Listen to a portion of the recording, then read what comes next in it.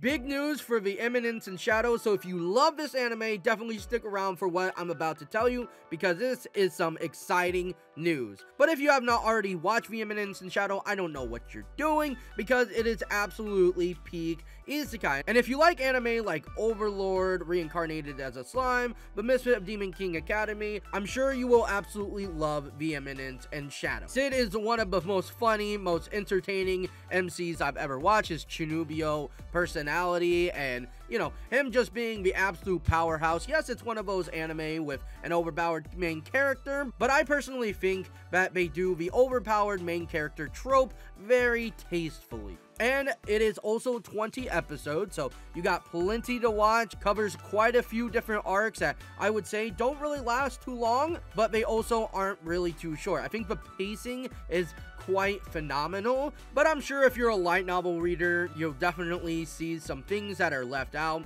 in the anime compared to the light novel and even the manga. But I mean, as we all know, anime can't always be as in-depth and detailed as the light novel. I would still say that I've been seeing a lot of light novels readers really like this anime adaptation regardless. But enough with praising the Eminence in Shadow, because it is absolutely peak, like I said. The news that I am coming to share with you guys is the fact that we are getting a season 2 for the Eminence in Shadow. But I'm not personally surprised that we are getting a season 2. But one thing I was really hoping that would happen, and it is true, is the fact that Studio Nexus, who made season 1, is working on season 2. I would have been kind of surprised, actually really surprised, if Studio Nexus did not get the right to actually make season 2, since they did such a phenomenal job. So that is great news to hear.